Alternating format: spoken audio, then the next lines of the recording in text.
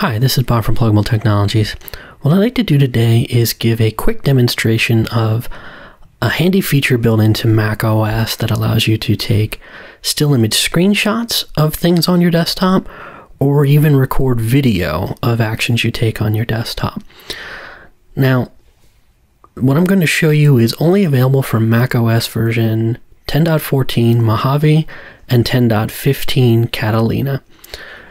So let's jump right in. To access this feature, you press the Shift, the Command key, and the 5 key on your keyboard, and macOS brings up this little picker that allows you to pick which option you wish to use. If I hover over these options, by default it's saying that it's set to capture the entire screen, meaning if I click this capture button, it'll take a still image picture of everything on my desktop. I can change this to capture the selected window. For example, if I had a specific window open, such as a browser or another application, to just take a picture of that. Or I can capture a selected portion of the screen by drawing a box around the area I wish to capture and dragging the handles to resize it as necessary.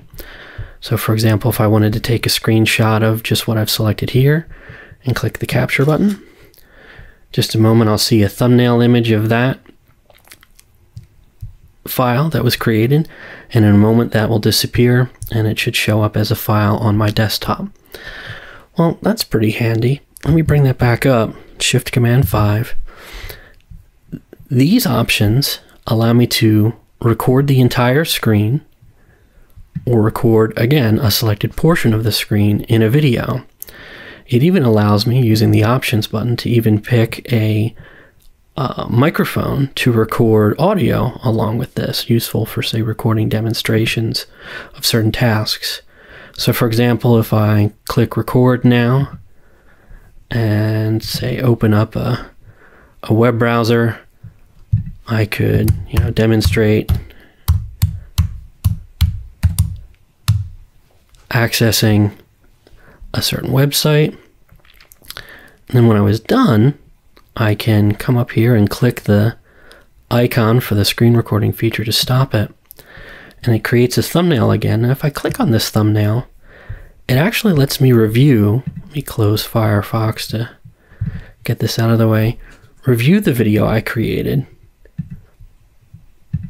So I can play it back, see the tasks that I was doing.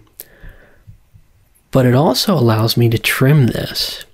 And that if I click this button, it then brings up this small selection dialog that allows me to cut portions off from the beginning of the video as well as at the end of the video, and then click done, and I've got the trimmed video for use later. Hopefully you find that useful, and thank you for watching.